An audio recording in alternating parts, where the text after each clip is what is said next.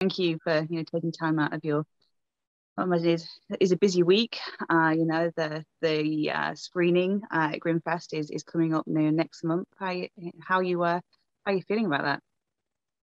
I'm quite excited about the film being on Grimfest. So yeah, I haven't been to Grimfest before, but I've heard of it, and I know that they've got a nice little sort of fan group of people who goes to see horror films and stuff. So yeah, yeah. Well, who knows if they'll enjoy my film? Hopefully they will. I don't know if it's scary enough for them.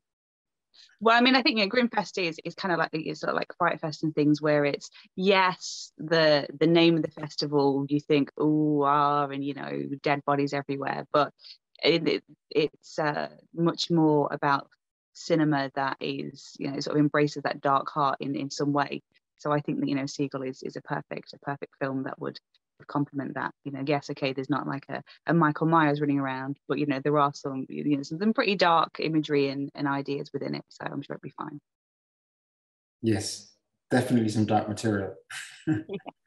I mean, for those that haven't had a chance to read up on it, in a nutshell, without too many spoilers, what's Seagull about? So it's about a young woman who's sort of who disappeared from her family, and sort of 8 years later she turns up again, and nobody were expecting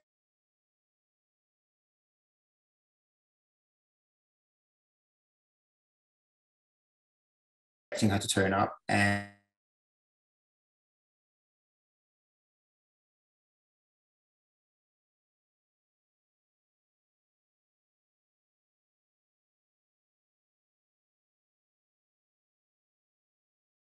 back, and why did she go away in the first place?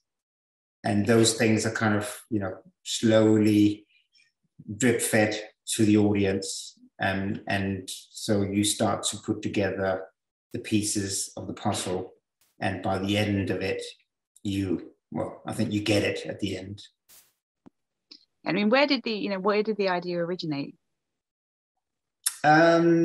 So I live by the coast in Folkestone where the film was shot, and we do have a few people who live down on the seafront, sort of off grid.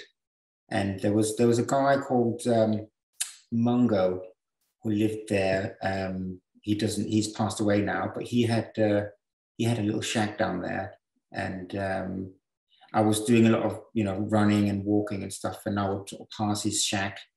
And I think the idea of somebody living on the seafront, off grid, intrigued me, and I guess that was the beginning of the character. Asking myself questions. Well, why would somebody live there? And then this story sort of developed about what had happened in the past, which had led the person to live there now, and then that led to kind of what then happens in the film. Yeah, I mean, you mentioned that you live in Folkestone. That's obviously where the film was shot. What was it about that location itself that sort of lent itself to this sort of story? So Folkestone has the scenery, the nature, the scenery around the area of Folkestone is very dramatic. We live next door to the White Cliff of Dover, and of course, just seeing that cliff from any angle is exciting and dramatic. Just going for walks along there, on top of the cliff, at the bottom of the cliff, wherever you see there's drama. And as a low budget filmmaker, you're always looking for ideas that can be executed without huge budgets. And the dramatic scenery kind of spoke to me, and I wanted to do something where I was able to capture the scenery. Yeah, because I mean, it's almost it's almost its own character in a way. It's sort of there's these different sides to it. Obviously, you've got the family home, but then you have got the seafront and stuff. So it must have been quite nice as a local getting to sort of highlight all these different areas of the place that you live in. Absolutely, it was wonderful, and I could, I love just jumping out on my bike and going and looking for locations and finding little, secret bunkers in different places, and that sort of helped me visualize the film when we were in the writing process. I think I read somewhere that you didn't sort of, you didn't grow up in the area. It was somewhere that you sort of like happened upon, and then now so many years later you're still living there. What can you remember what it was about the place when you first turned up that you thought, yeah, this is for me? Well, I think my wife has always wanted to live by the seafront. She grew up near the sea, and so we lived in London for a number of years, and we were looking for a way out. So, Folkestone arrived, and there's a nice sort of a creative quarter down in Folkestone. There's lots of stuff happening. There's a high-speed rail link up to London, the sea, and property prices are affordable compared to London. So it seemed like a good option. I mean, for a certain generation of Grimfesters, they're gonna see Jessica Hines in this film. Everyone knows from her work in space and things. How did she get involved? Because again, first time feature, low budget project. She is someone with with a following and a fanship. How did she come on board? So Jessica is one of those people who, if she sees something interesting, reads something good, then if she can, then she wants to be involved. Now, so I was lucky that Jessica lives in Folkestone, and so I think she heard about this script when I was sort of starting to advertise for actors and running castings, and she got in touch and asked to see the script, and I think she read it, and then she came back to me and said that she'd love to get involved. So we had a meeting, and then we were fortunate that Jessica wasn't too busy at that time when we were filming, and it worked out that we could fit it in, or she could fit it in to her schedule.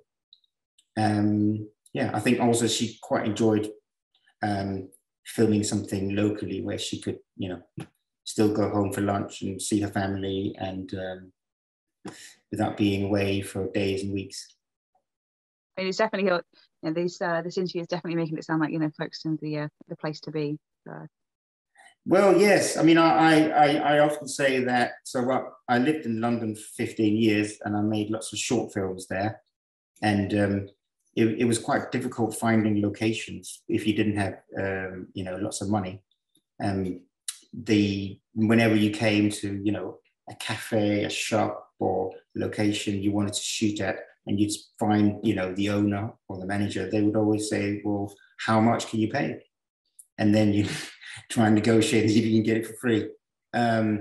In Folkestone, I had a very different experience. Whenever I came and knocked on people's doors and said, I'm looking for a place to film, then, the people would always say, well, how can I help you?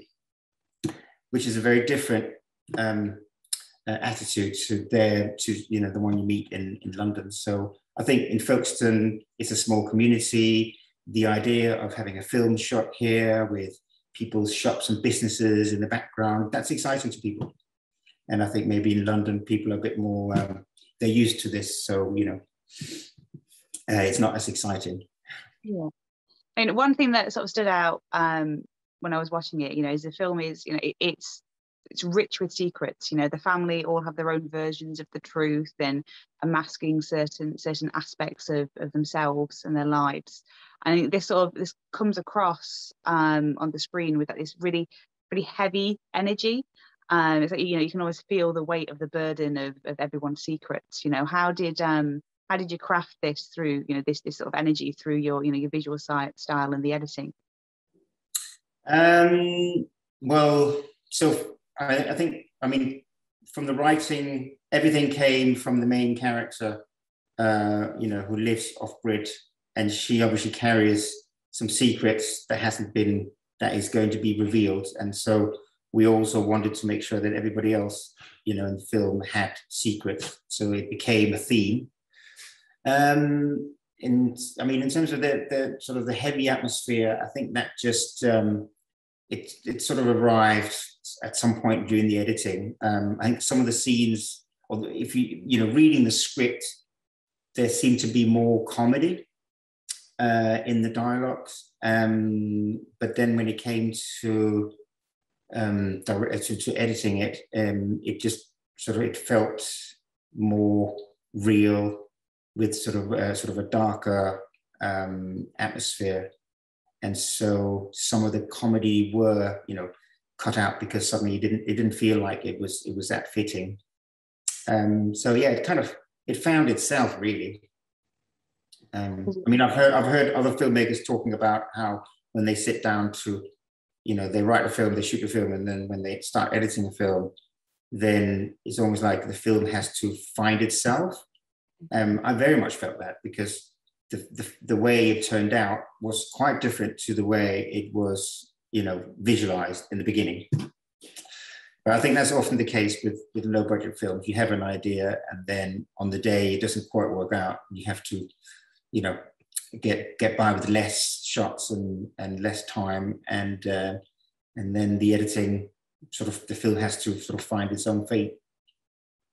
I think that what you've ended up with definitely works, because I was sort of sat there, you were shifting uncomfortably at this just awful there's a dinner scene, and it was just like, it just felt like everything was sort of like weighing down on me as an audience member. I definitely think that it sort of works to really sort of like hit home with these ideas that you're exploring. But yeah, sort of moving on from that, the name Seagull, there seems to be a trend at the moment for films being named after animals. Why did you decide on the name Seagull? So it was always called Seagull, and I guess because it is quite a grim story, and if you live in Folkestone or any other seaside town, you're used to seagulls. And so what happens is that the seagulls, like overnight or next morning, they'll go through all the bins, and then you come out on the streets and there's rubbish everywhere before it gets collected up. And so it's almost like this seagulls are kind of this sort of they're sort of this a nuisance, or is it this thing in seaside towns that creates a lot of rubbish. And so that it felt fitting to sort of use that as the title. And then when we knew that, then we started shooting lots of seagulls and see if we could get images of seagulls sort of doing going through bins and stuff. But also, I think if you look at the bird on its own, I took lots of photos of the bird, and the face of a seagull is quite sinister. So right there, it just felt like a perfect symbol of the story. Obviously, there's also a lot of their sounds, the noises in the sound design. Again, was that something that was just picked up naturally, given where you live, or did you sort of go out again and record some more and sort of really? We recorded lots of sounds. So the sound designer recorded lots of sounds of seagulls, and also the composer used sounds of seagulls kind of slowed down, which sort of and layered underneath the score. So even if when you're not realizing you're listening to seagulls, you are hearing some kind of bird sound. So there was a lot of playing around with that, and it was very conscious decisions, about putting as many sort of different sort of seagull sounds in there as possible. So it's like when you live in a seaside town, you're used to this soundscape. There's constant seagull sounds everywhere. Like you wake up at 5 a.m, you can hear them outside your house. So it just felt like sort of this. We wanted there to be a constant sound of sort of seagullscape everywhere in most of the scenes. Yeah, it drove my cat mad, but that was also entertaining. It's just like, I can hear it, but I can't see, where is it? Yeah. An added bonus. It's you know, got a whole new audience, you know, market it to people with cats. Right, maybe, yeah. I mean, I think I'm right saying, you know, this film was completed. It was completed a little while ago, a couple of years back, I think. Yeah. So have you had the time to start thinking, you know, where you're going to go next? I have been working on several projects. So yeah, I've been sort of working on a horror idea. But at the moment, that's sort of, I'm just putting it on hold and having a little break. And then at the moment, I'm experimenting with improvisation. This summer, I was running an improvisation group with some actors. Improvisation is not something I've done before. I've always just stuck to a script and sort of dialogues that was already pre-written. But I'm quite excited about what improvisation can bring. So I wanted to test myself and see if it's a process that works for me. So yeah, I've been playing around with that at the moment. So I haven't got a film that's just around the corner of being finished. I think it'll be a little while. Everything's been slowed down for me because of the COVID and stuff. But yeah, I'm itching to get onto a new project. So I've got a couple of things bubbling, but nothing definite yet. And sort of bringing it back around to Grimfest. People are obviously going to be deciding, you know, what they're going to watch at the festival. Why should they take a chance on Seagull? You know, what does this film have to offer that maybe some of the other films there might not give them? I think there's some heart and soul in this film, and I think most people might be surprised to find themselves sort of emotionally engaged with the characters. It's less about it's not really about blood and gore. It's more about getting under the skin of these characters who are having, you know, difficult lives, and then gets caught up in this very dark scenario.